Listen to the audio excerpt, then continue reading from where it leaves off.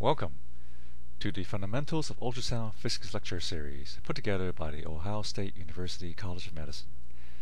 Today's special lecture is on blood flow hemodynamics.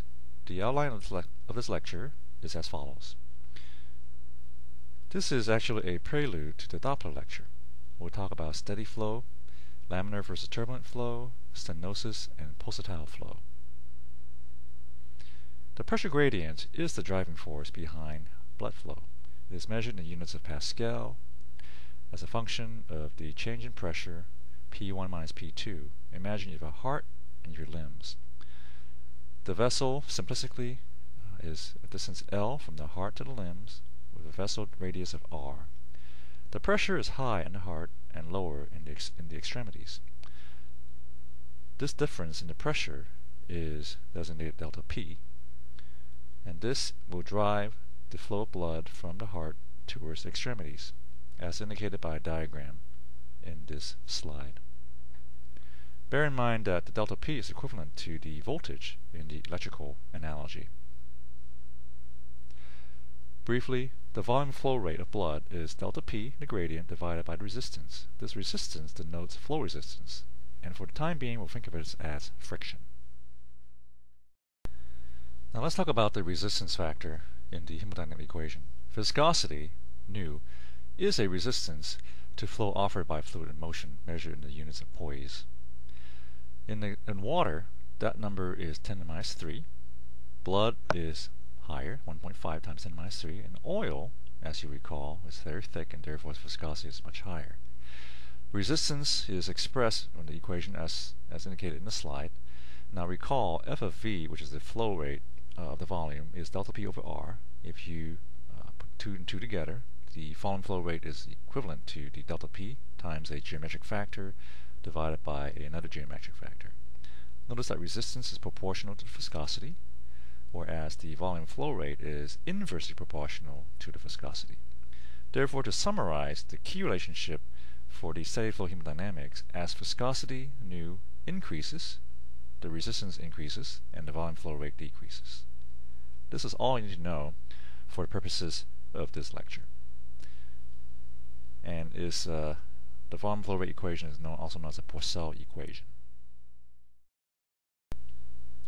Bear in mind that the volume flow rate could be influenced by other dynamic parameters, such as inspiration, which increases the pressure gradient in the venous system relative to the thorax, thereby increasing the cardiac output and the flow rate. Physical exertion increases the pressure gradient as well. Let's talk about the continuity equation. F of V equals A1 times V1 equals A2 times V2. This tells you that the product of the flow velocity across a particular cross-section area is constant if you compare one region to another. There is no gain or loss of fluid. This is a venous duplex Doppler diagram across the liver, where the portal vein is having the gate of the Doppler signal being measured, and you'll know that the venous blood flow has a flat pattern as opposed to the TRIPHASIC pattern that you'll see later on in this lecture for arteries.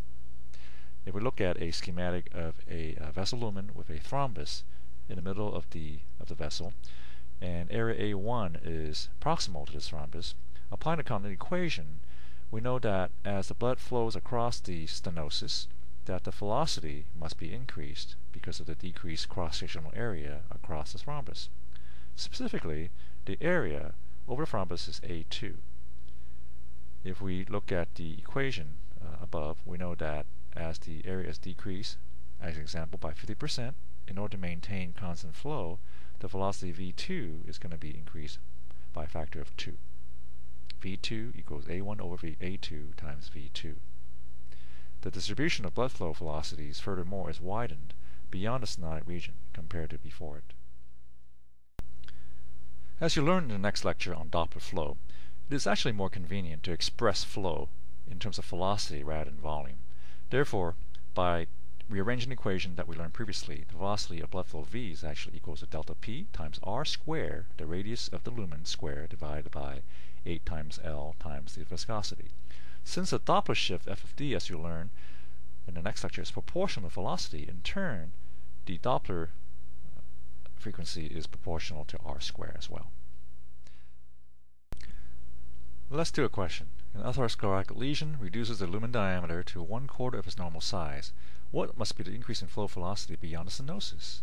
Is the answer A, double? Is the answer B, quadruple? Is the answer C, increased by a factor of 8x? Or D, increased by a factor of 16x? You may pause this video to consider your response. The answer is B, quadruple, as you tell from the continuity equation. Let's talk about pulsatile blood flow or arterial flow. In comparison to venous or steady-state flow, it is a little more complicated. In addition to considering friction or resistance, you also have to talk about inertia, which is blood mass, as well as elasticity of the vessel wall, namely capacitance or compliance. The key characteristic of pulsatile blood flow is triphasic flow. In phase 1, you have expansion of the non-rigid vessel wall during systole, pushing blood forward, followed by phase 2, which is during early diastole when the vessel contracts with the extra volume of blood. It gives rise to flow reversal, otherwise known as the Wynn-Kessel effect.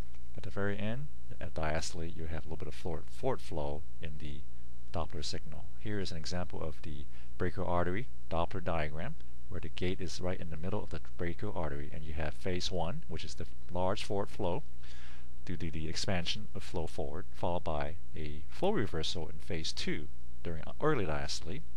And finally, phase 3, you have a little bit of forward flow because the aortic valve has closed, causing blood to move forward towards the end of this phase.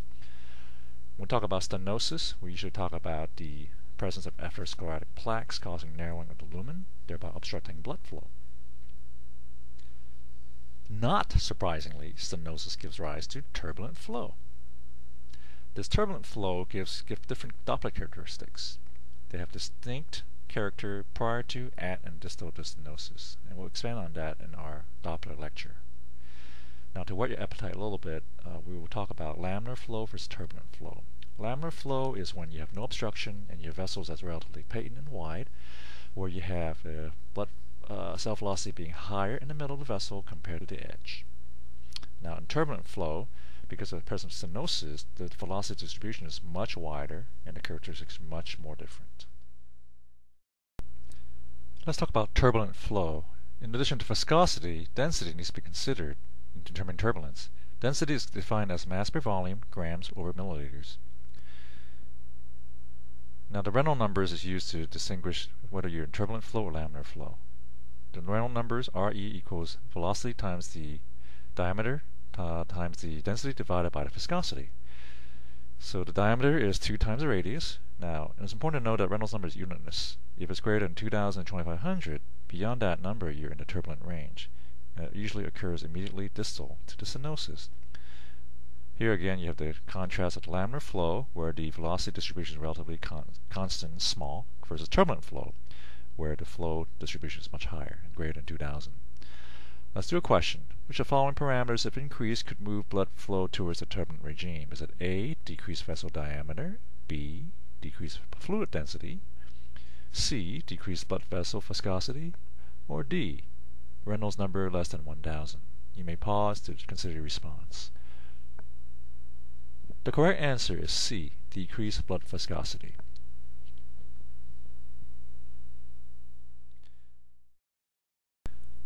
We're going to summarize what we learned today about the hemodynamics of steady flow. What increases flow velocity V through the blood vessel? As the pressure gradient delta P increases, or the cardiac output increases, the velocity increases.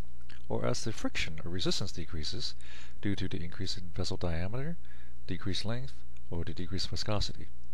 The most important point here is that Doppler frequency is proportional to velocity. What increases the Reynolds number, RE, that is used to determine turbulence flow?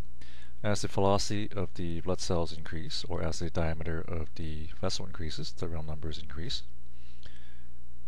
In addition, as the viscosity decreases, or the density of the blood increases, the Reynolds number will increase as well. So in somebody who is anemic, leading to lower viscosity, the Reynolds number will increase. In terms of pulsatile blood flow, we're talking about the arterial flow, which is determined by a complex interaction of the impedance, namely resistance or inertia, with the compliance, which is expansion and contraction of the vessel walls, in determining the triphasic flow. During flow reversal, during early diastole, you have expansion of the blood vessel giving way to contraction, or the Wynne-Kessel effect. Now, the triphasic characteristic on special Doppler have been demonstrated in this lecture to further whet your appetite for the Doppler lecture. This is the end of the lecture on hemodynamics. Thank you for your attention. Goodbye.